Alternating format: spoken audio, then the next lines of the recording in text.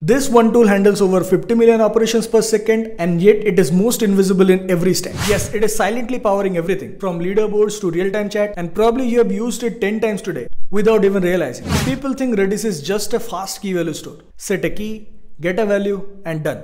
But it's like saying Python is just a calculator. Redis is not just a cache. It's a full-blown data structure server. You get in-memory speed plus advanced types like list, sets, sorted sets, PubSub, hyperlog log, streams, and yes, it's all in memory, so it's blazingly fast. You see that Instagram live that is updating in real time? That chat notifications popping instantly? Redis is doing all the heavy lifting. Twitter uses Redis for timeline and caching. GitHub uses it for job queuing. Snapchat uses for real-time analytics. Even Stack Overflow uses Redis to throttle spam answers and track trending tags in real time. Here is the thing. Redis isn't just fast, it's predictable under insane load. It handles millions of ops per second with consistent latency. Try doing that with a traditional SQL DB. Good luck.